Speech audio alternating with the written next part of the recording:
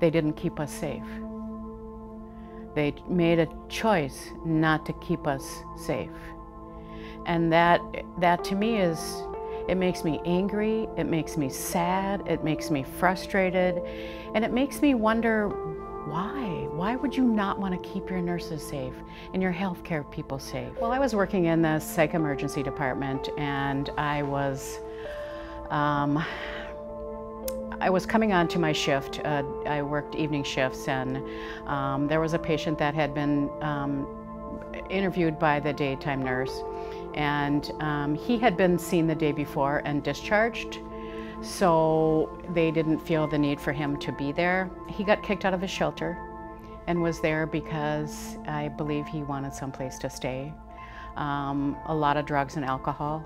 So I called him over to sit, and in the facility that we have, he would sit in a chair that was about an arm's length away. There was no security guards, there's no barriers of any kind, so he was like right here. And so I said, you know, how are you doing today? I introduced myself and told him that, you know, I know that you were just here yesterday, and did something different happen that you needed to be seen today? And he got up and started punching me in the face. And I fell on my side and hit my head on the wall, and he was on top of me, hitting me in the back of the head. And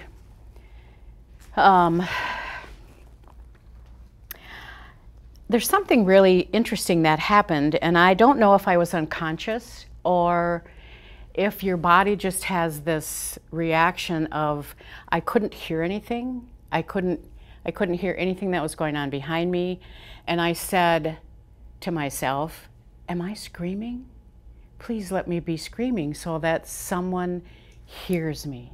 I had lots of tests, and I had a broken nose and bruises and all over the place. And like I said, I don't know if I lost consciousness or not. Sometimes I think yes, sometimes I think no, I don't know. But not until a couple weeks later did I realize that my brain just wasn't working right. I just couldn't think the way I used to think. My balance was off. My ability to think clearly about all kinds of things. And when you're an emergency room nurse, you know how to do that. You know how to think fast, do things fast, make quick decisions.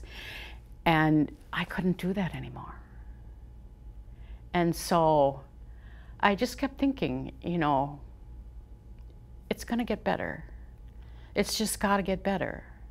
Because this was my dream, to be a nurse. Forever this was my dream. I'm a totally different person than I was.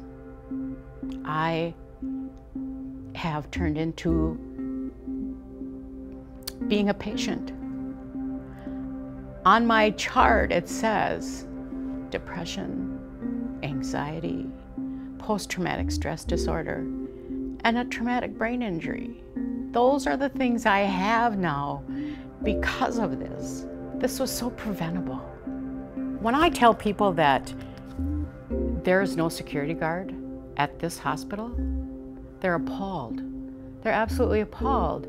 How could there not be a security guard sitting right there when you're working in a psych emergency department? That's crazy. And everybody thinks that, except the people that are the decision-making people. So if enough people get together and talk about this and make a statement, and I know that Jeff had tried to get a lot of people to talk about this, and they don't want to talk about it because they work there. There's people that work in these, and they're afraid to lose their job. I, however, am not afraid of that. and I get to be the voice.